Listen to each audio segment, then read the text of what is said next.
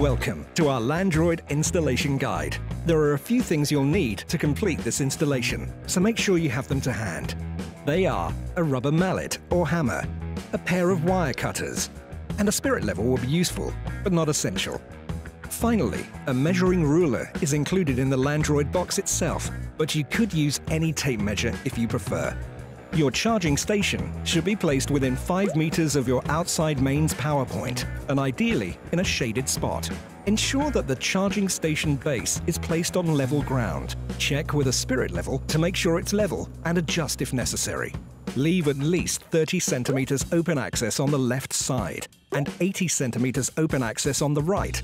That's the side it uses to return to the charging station.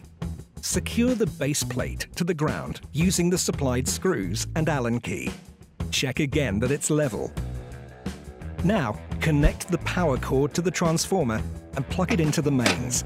If everything is connected fine, the power LED will flash green for a short time and then go to red. Now, take the roll of perimeter wire and, leaving about 50 centimeters excess wire, pass it through the guide channel on one side of the charging station. It makes no difference which side you start from. Open up the cover at the back of the Landroid and insert the PowerShare battery. You'll hear a click when the battery is inserted correctly. Whilst we're laying out the perimeter wire, we're going to leave the Landroid charging, so place the unit on the charging base, making sure it makes good contact with the charging points. And make sure the connecting plates move forward at least 15 degrees to initiate the charge. You'll know the Landroid is charging from a message on the built-in display, which will vary according to your Landroid model. We're now going to lay the perimeter wire. First, we check the wire feeds out in line with the base. Using the supplied pegs and a suitable mallet or hammer, pin the wire onto the lawn surface every 80 centimeters or so. Here, as the lawn edge isn't clearly defined, we'll leave at least 26 centimeters from the wire to the edge. Here, where the lawn is flush with the patio, we measure a 10 centimeter gap to allow the Landroid to mow right up to the edge. There's a handy ruler with the right measurements included with your Landroid.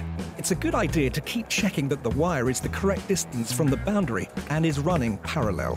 If there's a step, or a wall or fence, make sure to keep the wire the full 26 centimeters from the edge.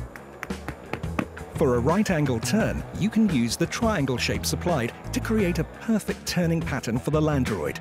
Place the triangle shape on the lawn surface and lay the perimeter wire around the triangle. Do this for every outward right angle corner. This won't be possible in a narrow area, such as a pathway. You can curve the perimeter wire in a suitable manner so the Landroid can navigate the lawn easily. Here's a good tip.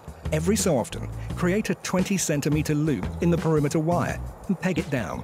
This will allow you to make minor adjustments later on if the garden boundary changes. Make sure the wire is always in close contact with the ground. Where the wire is raised above the ground, you may need to secure it down with an additional peg.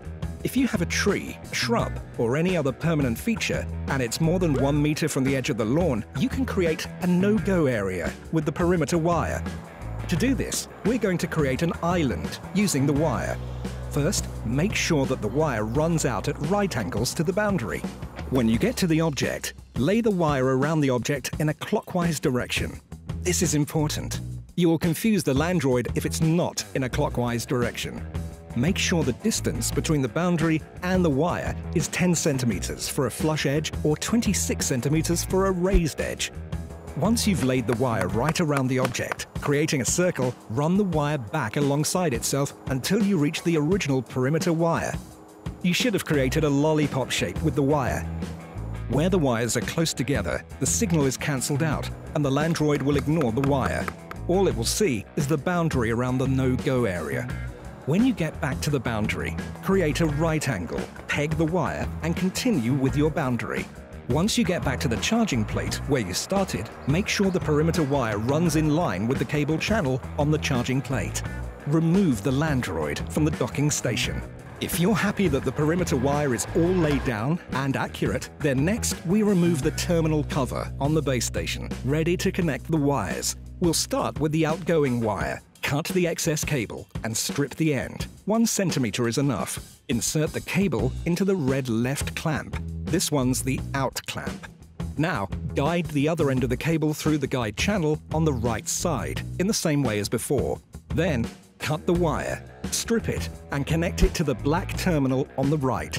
Close the cover. If everything has been connected correctly, the LED should light up solid green.